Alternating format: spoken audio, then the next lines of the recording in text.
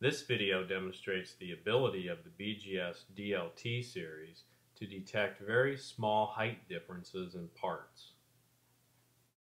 The sensor has a CMOS linear image laser sensor similar to those found in higher-end laser displacement measurement devices.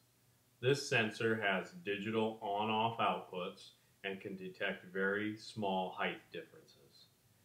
In this example, I have a stair-stepped block with about a 1 millimeter increment in steps.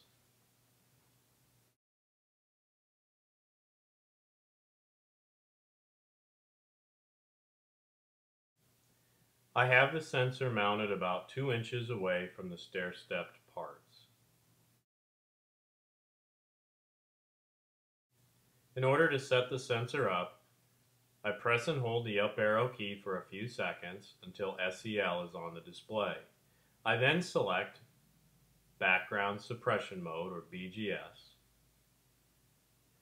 I then go back into the menu function and select One Point Teach from the Teach function of the menu.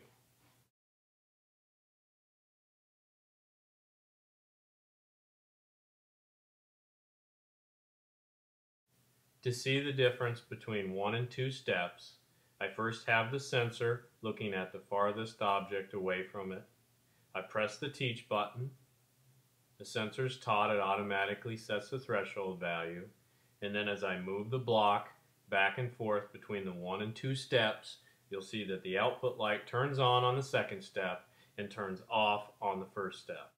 Notice that there is about a 30-point difference between the first step and the second step, or about a 55% difference between the two. For more information, visit us at optex-ramco.com.